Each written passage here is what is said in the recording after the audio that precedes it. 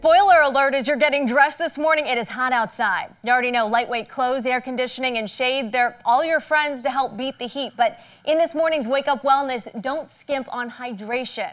Nurse practitioner with WellMed at Land O'Lakes, Calise says, always keep water close by and drink more than you may think.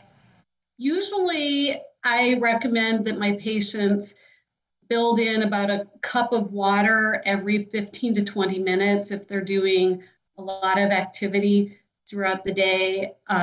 People garden, people do their lawn work, people sometimes have jobs that are outdoors, or people are in and out of buildings all day with their work that they're doing. It may seem like a lot of water, but we lose a lot of water just through our breathing. Plus, we're perspiring. People may not realize it, but a lot of times by the time you feel that thirst, you're already dehydrated. So she says think before, during, and after. So let's say that you are heading outside to garden. Drink water before you head outside, drink it while you're working, and then drink it as you recover when you're done. And water is always best. You want to watch out for those energy drinks that can dehydrate you or have too much caffeine in them. Plus, pay attention to how your body is responding to the heat. If you're feeling dizzy or you have a headache, get into a cool spot immediately. And if you stop sweating altogether, well, that's an emergency and you need to seek medical care. And here's a guide to just how much water you need. If you're going to be outside for an hour, drink 1 to 2 16-ounce bottles of water. After 4 hours, you'll need 4 to 8 bottles. And for a full day out in the sun, you'll need 8 to 16 bottles a person. The older you are, the more water you need. And on average, men need more water than women.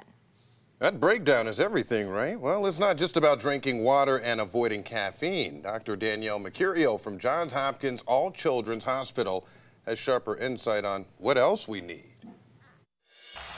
Heat exhaustion can occur from losing too much water, and it can occur from losing too much salt. So you can drink all the water you want, but if you don't get those salts and sugars that your body needs to function and your muscles need to be able to function, you can get very, very, very sick. Obviously, you don't want that. No, so important, especially in this Florida heat, the humidity that we deal with. If you're doing anything, exerting yourself, gardening, working out outside, yeah, all that stuff. I mean, I know you work out inside. You know, you get on the bike, and I mean, even inside, right? No doubt. I mean, it's funny. We follow each other on the Apple Watch. As you've probably seen, I've been on the bike because of the temperatures you're talking about. But you still need to drink that water. It's amazing. You drink all the water and you just don't feel like you're getting enough sometimes. Right, the electrolytes needed. Yeah, you do have to drink those electrolyte drinks. And you want to minimize the sugar, get those electrolyte, tabs or some of those drinks with low sugar, and it'll really help you out, even if you drink beforehand. I mean, it doesn't hurt, right? I mean, some days are better than others, though. Even if you're not going for, a run or you're going for a ride outside, it's probably a good idea. I mean, you're